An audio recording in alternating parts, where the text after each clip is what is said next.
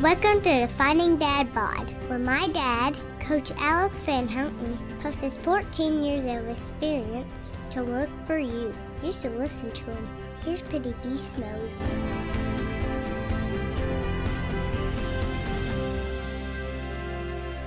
Who knows who we could be if we could become 1% better every single day.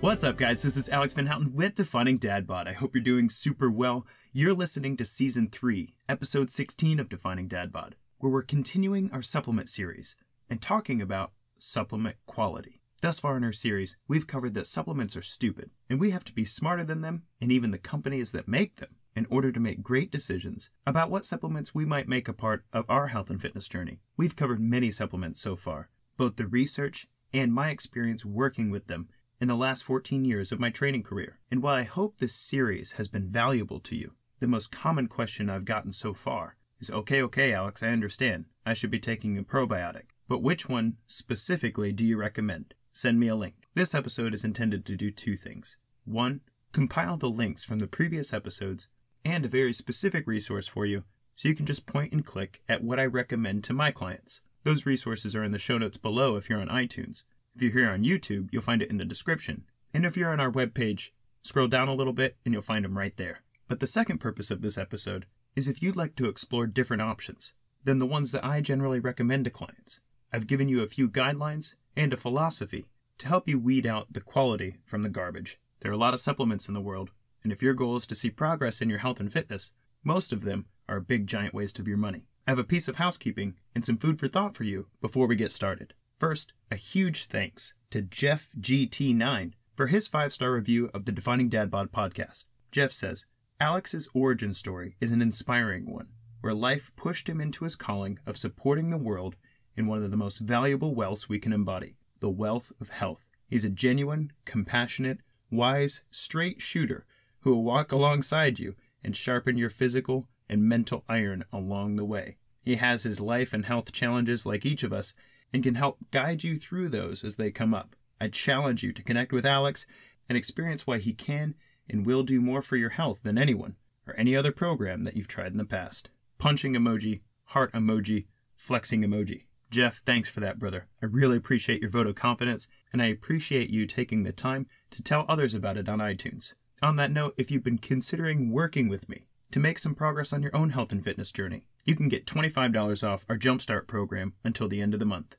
Go to definingdadbod.com/shop/jumpstart, and at checkout, type in the code CAVEMAN2020. That's CAVEMAN 2020 to get $25 off our Jumpstart week. It'd be an honor to be in your corner and help you jumpstart toward your health and fitness goals before the holidays get underway. That's definingdadbod.com/shop/jumpstart.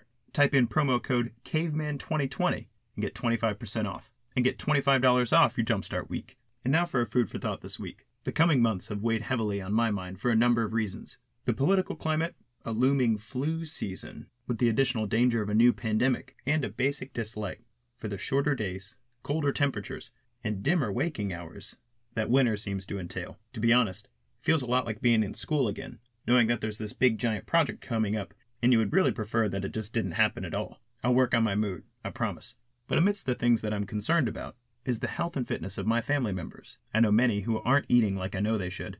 I know others who will readily admit that they haven't exercised in a while. And with the research for a recent show that I did, I'm convinced that every single one of them are deficient in vitamin D. So I had a funny thought that grew into something I'm going to munch on for a while, and I hope you will too. What if, being weird health nuts that we are, in an attempt to help educate and make our families healthier, we stock stuffings with vitamin D, magnesium, or even some sardines this Christmas? What if we outright asked the friends and family who are closest to us about the one step we think would be most important for them right now? Not in a judgmental way, but in a caring way. What if, because you did so, your loved ones were a little better equipped to fight off infections that came their way this season? And heck, maybe because you asked, their life is much better in 2021. I shot a text to my in-laws, my brother and sisters, and even a few friends, and I said, hey, random question. Are you taking a vitamin D supplement right now? Most asked me why I asked, and then we could have a great conversation about it. And others I was very proud of, because they've already taken that preparatory step for themselves this season. I don't care what you ask or how you present it, but what I hope to bring to your attention today is how frequently or infrequently we're actually having conversations with the people that we care about that support their healthy actions for themselves.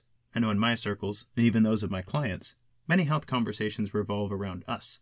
What am I doing for my workouts? What am I doing for my nutrition? I wonder what would happen if, with an open mind and a caring heart, we asked the people in our life about one specific thing that we're passionate about, that we're trying to get better at, and that we hope they would benefit from too, just to get the conversation rolling. At best, maybe the people in your life pick up a habit or two that you've rubbed off on them, and at worst, they'll appreciate that you cared enough to ask. I think the world could use some more of that right now. I'd love to hear your thoughts. Shoot me a message at coachal@definingdadbod.com. That's your food for thought today. I hope it gives you something to munch on. And now, without further ado, let's dive into this conversation about supplement minimalism and choosing high-quality supplements.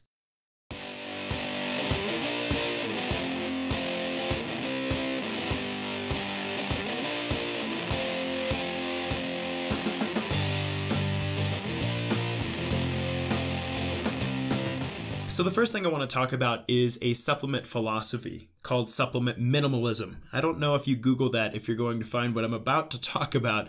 It's something that I've developed over the years of working with clients. So hang with me here.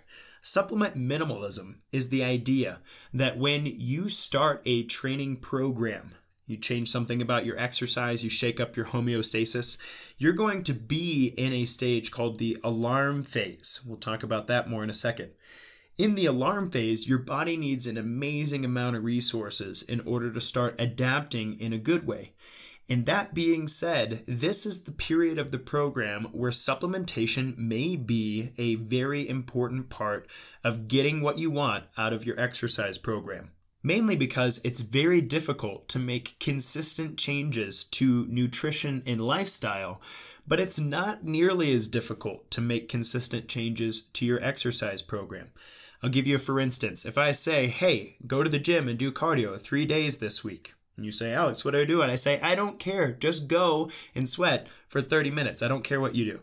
So you go to the gym 3 times this week and you sweat for 30 minutes and you go, okay, great. That wasn't too bad. I was a little sore, but it felt kind of good. That's not a huge deal, okay? You have 3 things you need to mark off this week. You need to remember to bring your gym shoes. You have to bring a change of clothes. You have to make it to the gym or hit the trail or whatever it is that you do for that 30 minutes of cardio. Not a big deal. But if I say, hey, I need you to get to bed at 10 p.m. tonight and wake up at 6 a.m. tomorrow morning, and I need you to get 7 servings of vegetables in your day every single day for the next week, then implementing that is way harder and way more challenging for most people than actually getting to the gym 3 times this week. It's been my experience that getting 7 servings of veggies every single day this week means going to the grocery store once or twice more than usual, means prepping those veggies, means cooking those veggies, means stomaching those veggies, eating them before they go bad, that kind of stuff. Getting to bed at a decent time often means getting your spouse on board with the new bedtime, often means shutting off Netflix an hour earlier than usual, often means changing your bedtime routine so that your body is ready for sleep at 10 p.m. Nutrition and lifestyle changes take a lot of time, a lot of energy, and take an immense commitment on your part to being consistent with those changes before you ever see any results from those changes. Whereas for exercise, as soon as you do a week of 30 minutes of cardio, if you haven't been doing it, or an hour of weightlifting if you haven't been doing it, or whatever it is, as soon as you make that change, you enter what's called the alarm phase, and your body starts demanding more resources in order to adapt to that change. And so, supplement minimalism is the idea that in the very beginning of a program, supplements are very important so that while you get your exercise program under wraps, you get the adaptations that you wanted to get from it without having to wait 6 months while you change your nutrition and lifestyle to match. Supplements can fill that gap for you. The other part of supplement minimalism as a philosophy is that after you've gone through the alarm phase and you've gotten your nutrition and your lifestyle to match what you need in order to make exercise adaptations, then my goal as a professional is to reduce the amount of supplements that you take considerably so that your lifestyle and your nutrition are providing everything that your body needs to adapt to your normal daily life and maintain homeostasis. This is a very important philosophy to me because when I was a kid, my first experience with supplements was I had a instructor and a mentor that I really looked up to, and I went to eat dinner at their house one night. I was pretty young, probably 7 or 8. And with dinner, he pulled out this basket of like 30 different herbal supplements and proceeded to, one by one, take every single supplement that was in that basket, saying that some of them helped with vitality, some of them helped with aging, some of them kept you from getting sick. I'm not really sure. All I know is that even as a child, I remember thinking, well, if you're taking 30 of those, how do you know if any one of them is doing you any good? And when I was a kid, I saw Space Jam, which, if you're a 90s kid, you remember when Michael Jordan put water in a water bottle and gave it to Bugs Bunny with the label Mike's Special Stuff. And when the Looney Tunes drank that, man, they got all buff and stuff, but it was just water. It was inside them the whole time, which is a child's first exposure to the placebo effect. So supplement minimalism for me is a philosophy that allows me to use supplements in an intelligent and scientific way to help clients through the alarm phase and through the phases of change of lifestyle and nutrition so that exercise can still be beneficial, still be adaptive, still be powerful, but I'm not using supplements in a way that's going to require my client to have a basket full of 30 things when they're 60 years old at the table mentoring young kids on how they need to take ginkgo, otherwise they're going to end up with the flu today. So there's my philosophy when training clients for supplements. I hope it makes sense to you and it's something you can adopt intelligently for yourself. Use supplements during an alarm phase when you change something about your training program to get the adaptations you need while your lifestyle and nutrition catch up. What's really important is that when you're working out your supplement list, that it makes a lot of sense for what condition you're in, what your nutrition and lifestyle look like and whatnot. Perhaps you eat so much fish that you won't have fish oil on your list. Fantastic. Perhaps you never travel and so probiotics don't need to be in your pantry. Or maybe you don't really get outside in the summer either and so you'd be taking vitamin D in the summer and the winter as opposed to me just taking it in the winter. And maybe you find that creatine makes you retain a whole bunch of water and feel puffy and so creatine's not going to be on your list whether or not you're on the strength and power phase. What matters is that whatever you take has a reason, and whatever you take is not trying to stand in for nutrition and exercise. So I hope it's pretty plain to you so far that I'm not looking for supplements to stand in for good nutrition, good lifestyle, and good exercise habits. Supplements can't do that for you.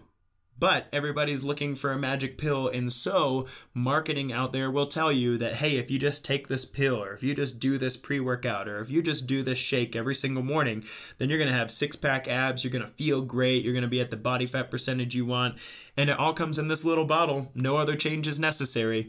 That is a lie. If it sounds too good to be true, it probably is. And the truth about health and fitness changes, which I actually talked quite a bit about in a previous podcast, changing yourself for the better requires time, energy, consistency, and intelligence. And none of those things are required to take a pill from the bottle. So that's all well and good, Alex, I can hear you saying, but how do I know what supplements I should be taking? Well, the first thing you need to know about choosing supplements is that not all supplements are created equal. I could say the same thing about food. If I had 100 calories of Twinkie in one hand and 100 calories of spinach in the other, and I said, which one's better for you? You would obviously pick the spinach. Even my child knows that spinach is better for you than Twinkies. Twinkies taste pretty dang good, but spinach has more phytonutrients, obviously, more protein, more fiber, and those are going to have really beneficial impact on your metabolism than the MSG, the processed carbs, and God knows what else is in a Twinkie, right? So quality matters more than quantity when it comes to supplementation. This is really important because if you're going to take a supplement, I want you to get the actual benefit from taking that supplement rather than just buying something that you're going to pee or poop out, right?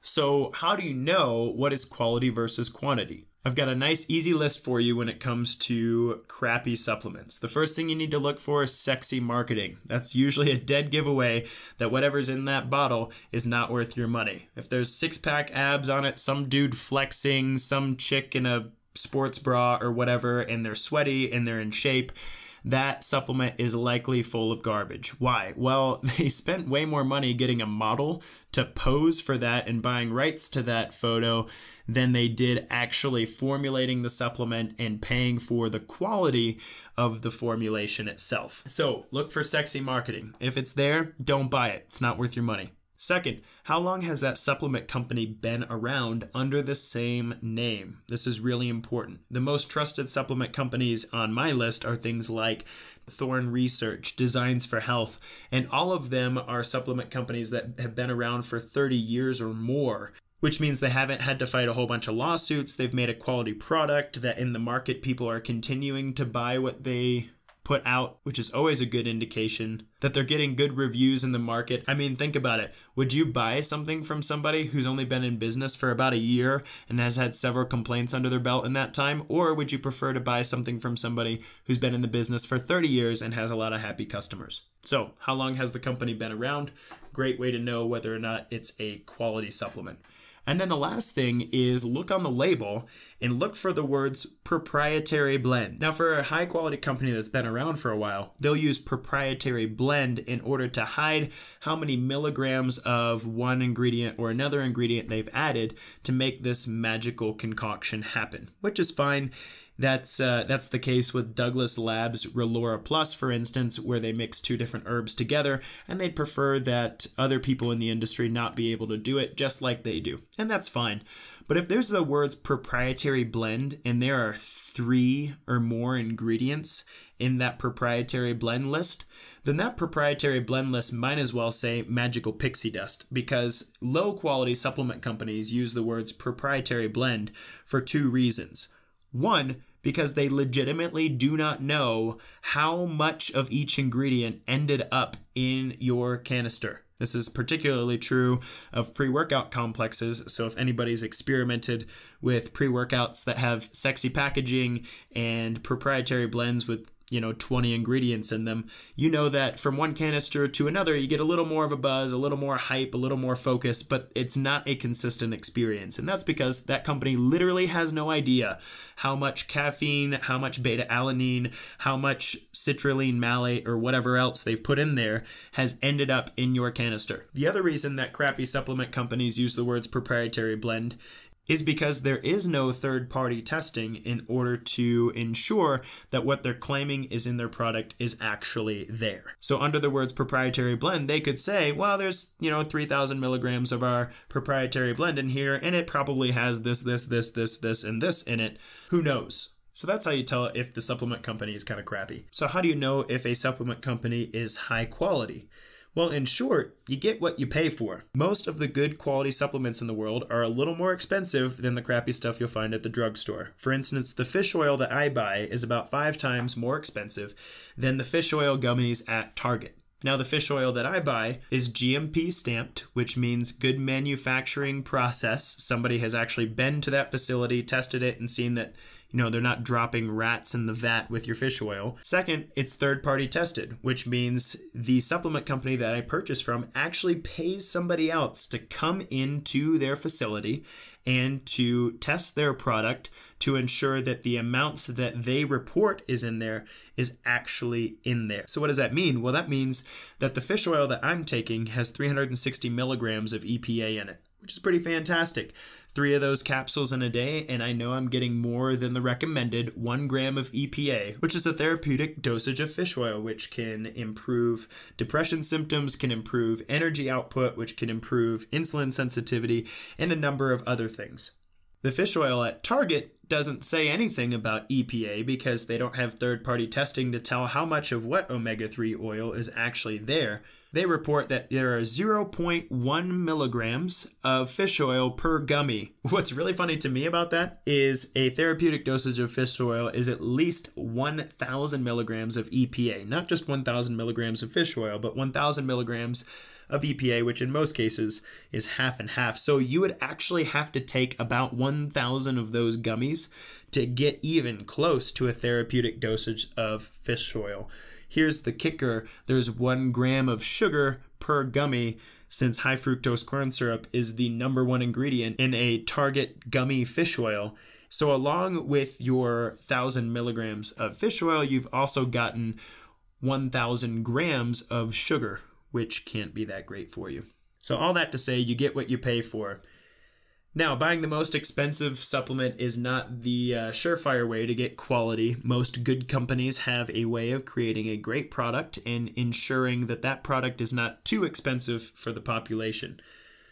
So what specifically do you need to be looking for? You need to be looking for, 1, a company that's been around 30 or more years. Second, you need to look for a GMP stamp, which means that the good manufacturing process has said that this product is manufactured in a facility that maintains good temperature, that maintains good cleanliness, that there are no foreign objects in the actual manufacturing process itself. Pretty powerful stamp. And then last but not least, you want to do some research about whether or not this supplement company is third-party tested. Do they spend some money on a third-party business to come ensure what they say is in their supplement is actually there? The last thing I want to say about quality versus quantity is that many people rightly note that the FDA doesn't really regulate the supplement industry. And so they take that as carte blanche to say all supplements are bad, I shouldn't be a part of taking them because they're unregulated. All I have to say to you is that currently FDA-approved products include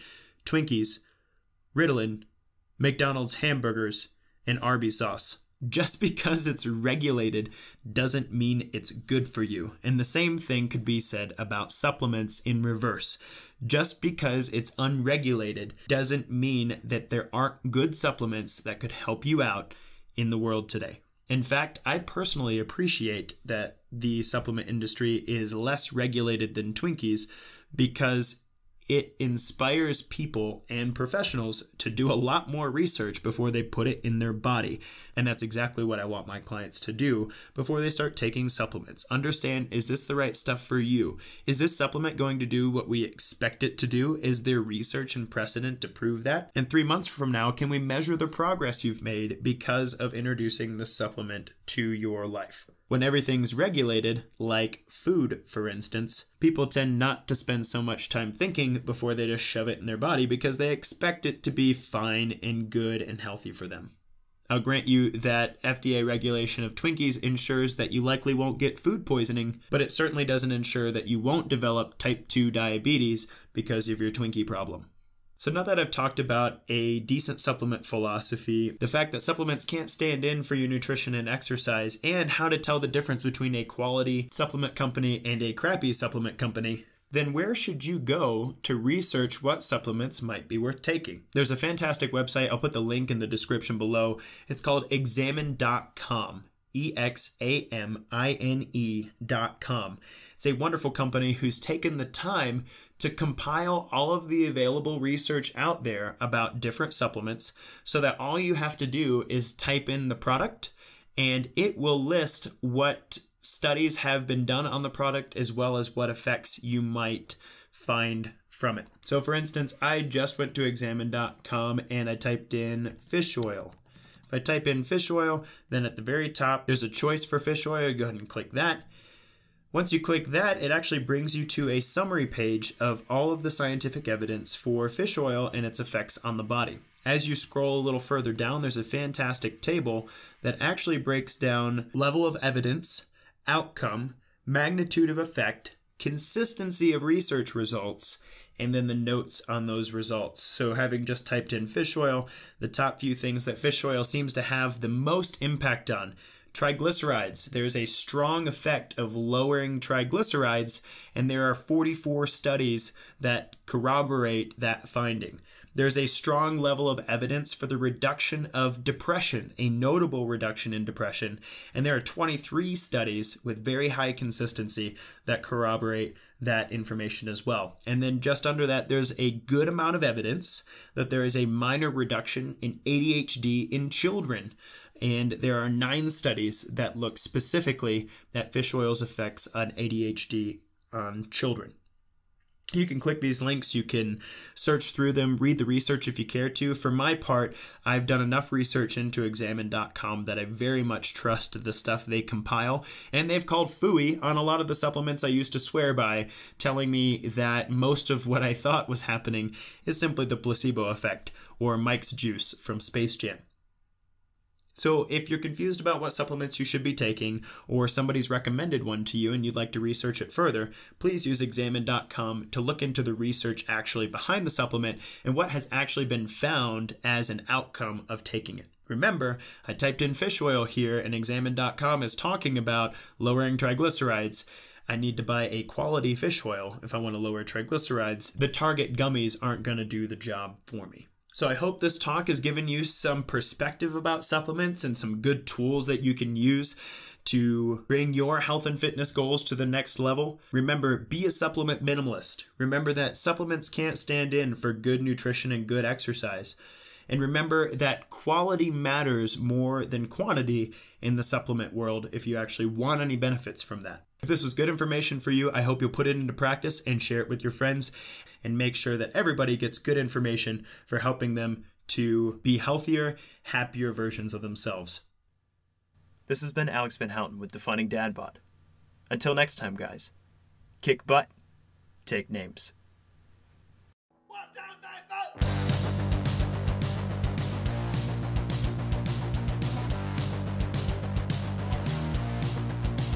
The free practical advice and conversations here remain unbought and unbiased thanks to the support of listeners just like you. If this episode's been helpful to you, please share it with somebody in your life who you know it will benefit. Then subscribe to the podcast and leave us a raving review to tell others what value Defining Dad Bod has brought to your health and fitness journey. And finally, if you want more Defining Dad Bod, consider joining our online community. We send a lot of free perks and resources your way, and I, Coach Alex, go live every month to talk through our listeners' health and fitness questions to make the practical science of this show applicable to everyday life. Everyone's welcome, and we'd love to have you. For more information about joining the Inner Circle or becoming a supporter of the Defining Dad Bod podcast, go to definingdadbod.com/inner circle. That's definingdadbod.com/inner circle.